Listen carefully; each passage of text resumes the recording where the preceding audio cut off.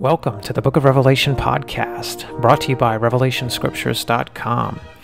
Today we are trying to scripturally understand when the Book of Revelation will start to be fulfilled. How will we know? So we're going to click on this link, and then we're going to scroll down to the When virtual map and load it up. Enlarge.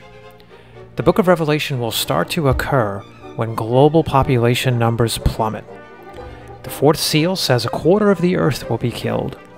The sixth trumpet says an additional one-third will be killed. And in the seven vials of wrath, God says at Isaiah 13:12, He's going to make people rarer than fine gold. As of 2017, the current population is 7.3 billion and increasing exponentially. In contrast, when the Book of Revelation starts to be fulfilled, look for the exact opposite. Instead of population numbers increasing, look for global population numbers to plummet and to fall off a cliff when the Book of Revelation starts to be fulfilled. Let's look at Revelation's 3 population reduction predictions visually and scripturally. The first population reduction occurs during the beginning of birth pangs. The fourth seal at Revelation 6:8 says, Death and Hades were given power over a fourth of the earth to kill by sword, famine, pestilence, and by the wild beasts of the earth. Revelation's second population reduction occurs during the sixth trumpet and the second woe. Revelation 9:15 says, So the four angels who had been prepared for the hour, the day, the month, and the year were released to kill a third of mankind. The third and most devastating population reduction occurs during the great day of God's wrath. Wrath is the key to merging, aligning, or connecting the seven seals to the seven trumpets to the seven vials. The sixth seal at Revelation 6:16 says, The great day of their wrath has come, and who is able to stand?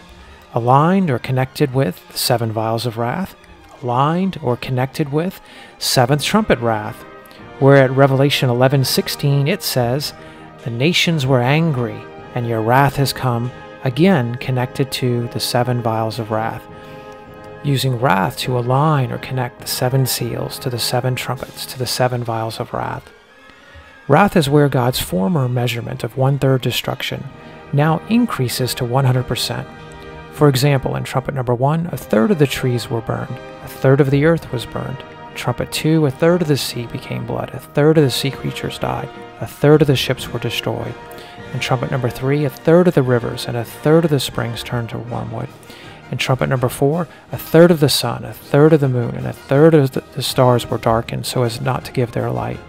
And in trumpet number 6, the second population reduction, the four angels are released to kill a third. When we get to the great day of God's wrath, God's incremental number of one-third destruction now increases to a staggering 100%. For example, in vial number 2, 100% of the sea turns to blood, and everything in the sea dies. In vial 3, 100% of the rivers and springs turn to blood. In vial 4, 100% of disobedient earth is scorched with fire. In vial 5, 100% of the beast's kingdom is plunged into darkness. In vial 6, 100% of Earth's combined militaries are annihilated and then fed to the birds. Wow. And in the seventh and final vial of wrath, 100% of the cities of the nations fell. Wow, what a mega earthquake. And every island and mountain were no longer found. And finally, 100% of Babylon is judged, destroyed, and burned with fire. What does the Bible say about people? We're going to exit out of the Revelation virtual map, scroll up, and look at what the Bible has to say. As for people, a specific quantity is not given, but Isaiah 13:12-13 says, God will make people more rare than fine gold, and mankind the gold of Ophir. Zephaniah 1:2-3, God says He will utterly sweep away everything from the face of the earth, declares the Lord. He will sweep away man and beast. He will sweep away the birds of heaven and the fish of the sea and the rubble with the wicked. He will cut off mankind from the face of the earth, declares the Lord. And Isaiah 24:3-6, and we'll just look at verse 6. Therefore a curse devours the earth, and its inhabitants suffer for their guilt. Therefore the inhabitants of the earth are scorched, and few men are left. And finally, let's look at what the Bible has to say about survivors. In the sixth seal at Revelation chapter 7, the Scriptures also predict a great multitude, which no man could number, of survivors who will come out of the great tribulation. At Revelation 7 verse 9, it says, "And after this I looked, and behold, a great multitude that no one could number, from every nation and from all tribes and peoples and languages, standing before the throne and before the Lamb, clothed in white robes, with palm branches in their hands." Verse 14 adds, "These are the ones coming out of the great tribulation. They have washed their robes and made them white in the blood of the Lamb." In other words, these are the ones who are obedient, holy, clean, righteous, and have kept all the words of the book of Revelation. In verse 10, they cry out with a loud voice, "Salvation belongs to our God who sits on the throne and to the Lamb." And the sixth seal concludes with the beautiful words and a partial fulfillment of the Feast of Tabernacles. Verse 15 through 17, here it says, "Therefore they are before the throne and serve him day and night in his temple.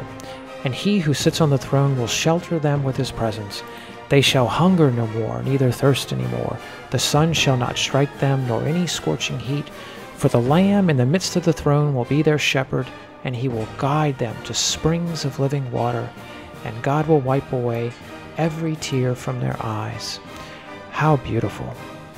In conclusion, how will we know for sure when the book of Revelation starts to be fulfilled? Look for global population numbers not to increase exponentially as they currently are, but to decrease exponentially, starting with the fourth seal, followed by the sixth trumpet, and then polished off in the 7 vials of wrath. Consider visiting us at revelationscriptures.com. The website has a beautiful, extensive picture gallery and is designed to take you to all the places in the Bible, the Scriptures, where Revelation comes from and is quoting. By identifying and discovering the biblical source of Revelation, you will find God's interpretation, His thinking, His encouragement, His instructions, His reasons, His warnings, or as Jesus referred to it, this food in due season for every event in the book of Revelation. Let God prepare, train, and program you by means of His beautiful words.